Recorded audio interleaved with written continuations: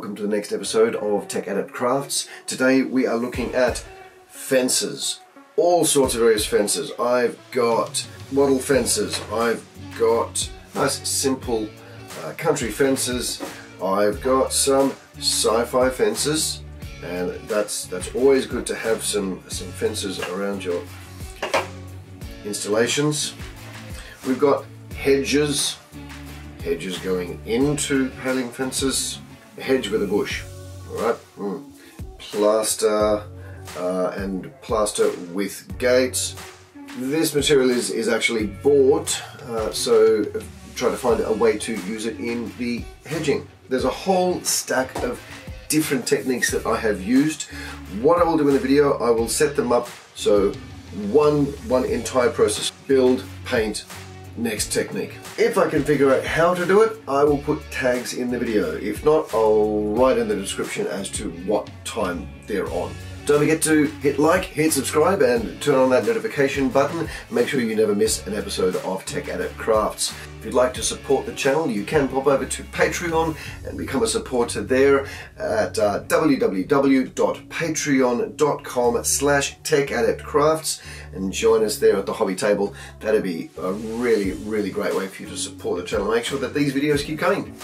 In the Patreon, we also keep getting fantastic STLs from Ian Lovecraft, who is the designer of amazing pieces like this. That was from the Frost, but that's not on Patreon. But there's a few little sneak peeks as to what's coming up for July, and if you do like your sci-fi and fantasy, and maybe if you're a fan of Richard Dean Anderson and Kurt Russell, if you know why those two are linked, come and check it out and see if you'd like to join the Patreon there. Sit back, enjoy the tutorial, and let me know what sort of hedges or fences that you would like to see, or if you've done your own set of fences or hedges. Throw a photo our way at Tech Adept Crafts on Instagram and tag us in that. I'd love to see your progress in making your own set of fences or hedges. Anyway, I'll see you at the end of the video. Cheers! I have a stack of these leftover MDF bases from making hedges the last time. You can see they're cut with an angle on the corner. That allows you to place them not only end to end but also on angles and going into each other at odd shapes, and that just gives you a lot of variety. These are using the plaster cast walls I've shown in another video. You can see here I've got a wide collection of leftover bits, and this is what I've drawn from to make these walls. I won't go through the whole process. There's a link above to be able to do that. I'm making a gate though to do that, and this is using balsa wood. Just cutting a simple square frame with a diagonal bracket. For a lot of the earlier stuff I was gluing it together with PVA glue, but later I swapped to Superglue as it was a lot faster to get it to dry. Once it is all glued down and dried, I give all of the plaster a coating of Mod Podge just to help seal it in, and it just made painting it a lot easier. I have talked about my stone technique that I do using at least 3 tones before, so I won't go through that here. The fences all had the same technique done. They had the burnt umber, then it was a raw umber, and then a dry brush of a combination of soft moss by Kaiser color and that raw umber, and that then got dry brushed over all the stonework as well, that soft moss and grey. I'm using a green paint to paint all of the base of this. It's getting flock in a moment, but I want to put a green base on first. Once it's dry, I then put PVA glue, spread that around, and then put that flock along the edge. And it'll easily go on my green mat that I have.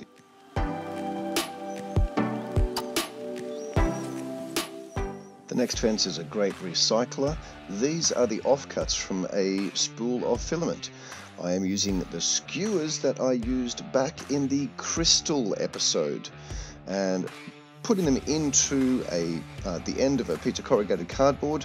I'm using a hairdryer, and you know that that's not my hairdryer, just to heat the PLA, and then it softens and I can shape it into the shape that I want. I glue it down with super glue, and there is your nice little wattle fence almost ready to go. Snip off the excess, cut it off the base, shape it up, and then we're going to stick it down on the base.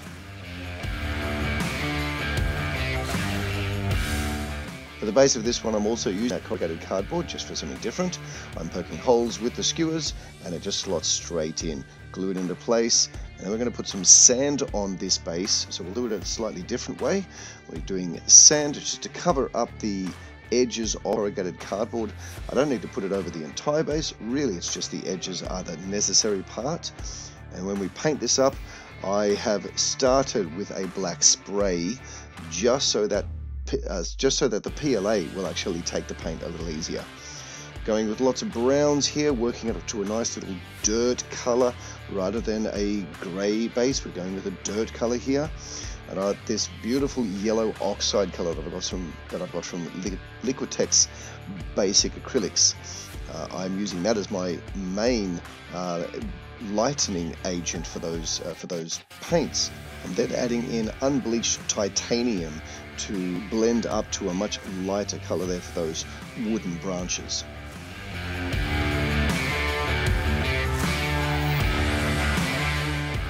You then add the flock, but it doesn't need to go over all of it. It's only covering up the patches that you didn't put the sand on to start with. And there we go, fence done. Next up, some sci-fi fences. These are like security fences. I'm using the old fly screen and some wooden slats that I'm cutting up from some, they were sticks that I had lying around. They were some sort of hobby stick. I really don't know where I got it from. A lot of my hobby tools have been sitting around for decades, just waiting to be used. The fly screen does not go well with PVA glue, so you want to stick these together using Superglue. Don't stick your fingers down through that. Learned that the hard way. I'm using 2 sticks either side, or 2 of those supports either side, and then just cut off the excess. And to help get them to sit on the MDF board, I'm creating some little struts here that you can see, and they are just to essentially give it a T or a full cross joint once you put the whole support on. And that makes it a lot more sturdy. I found it was much easier to do to put one side on while you were laying it flat, then stick it down on the base, and then put the other side on once it's standing upright.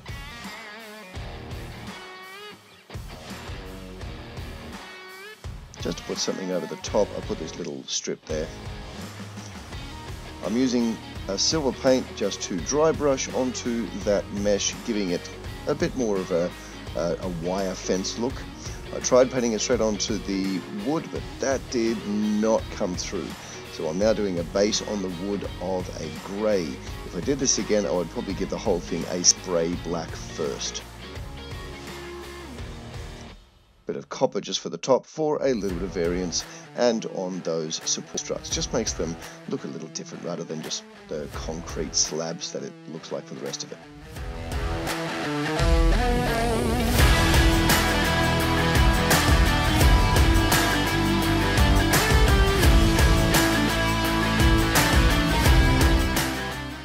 You may have worked out that I like to hoard pieces of rubbish to use for various different hobby projects, but the moment I needed those scouring pads, I had to go buy some new ones. Can't find the old set. Tried folding them. Nope, that didn't work, so I just cut 2 strips, glued them together. PVA glue. Nope, that doesn't work either. Let's go back to the old Superglue. That held it really nicely. I have been looking for years for corkboard, and I don't know why I cannot find it. One day last term, I just happened to walk into a store, and I really wish I could remember what store it was, but I found this corkboard, so I'm using it on these pieces. You can see there I'm again doing those angled cuts so that you can put the pieces in various shapes, in various configurations when you set them up on the board. As well as the hedges, I'm also doing these paling fences. They're like a stock standard country fence. I see them all the time on my way back to my hometown. They are used for horse pens, they're used for sheep pens, what have you, and they're just really good standard country fences. But you know what, they're not all in working order, so making a couple of broken ones, that adds flavor to your board. doing a mix here. So having half a fence going into some of that hedging. And you know what, you don't need to make the entire fence, make part of it and then just have it match up. This way I can actually tie the two pieces, the wooden pieces tying into the hedge pieces, and that works really well. So let's make another one. These things, I don't know how you're going to describe them. They're like little green puff balls. Apparently they are very good for making moss for like flower arranging. Anyway, I saw them and thought, well, they'll make good hedge bushes. That's great.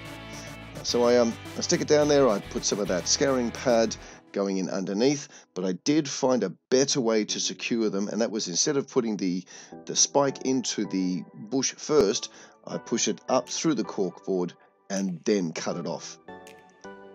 We're going back and doing the fence, that burnt umber, raw umber, then dry brush of the soft moss mixed in with it. I'm also using that soft moss just to do a light dry brushing on those bush hedges, the larger bushes, because they did seem fairly stock standard. This Liquitex ink I am adding into the brown wash and the black wash done by Jeremy over at Black Magic Craft, and I'm putting that all in through the scouring pad to darken it and give it some extra texture.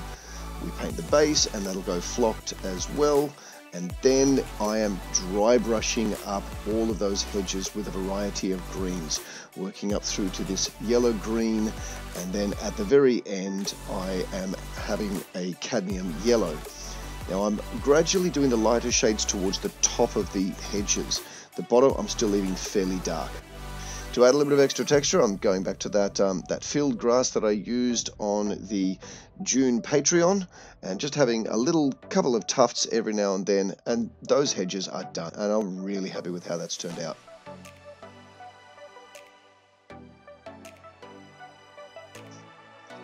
I don't often use bought texture walls, but for this one I'm going with that. This is going to be a straightforward wall. I'm using foam core, heating a strip and peeling the top layer off, and then carving stonework into it, just using one of those skewers. On top of it I had a couple of choices. That one was still in the packet, so I thought, no, I'll leave that. This piece has been floating around for at least 20 years plus, and it just needed a project that I could use it for. So I'm cutting just 2cm strips of this wall, back to back, gluing them together, and then gluing them onto the base.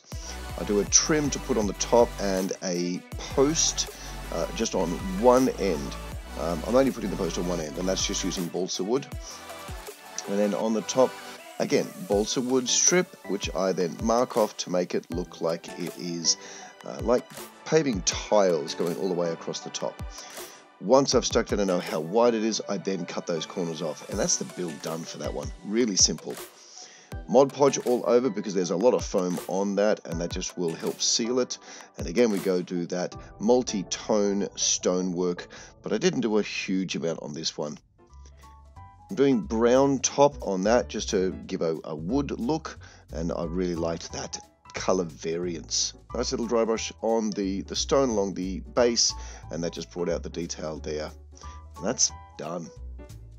Right, so there you have it. Very, very simple fences and hedges, and a number of different ways to base them, to build them, to paint them.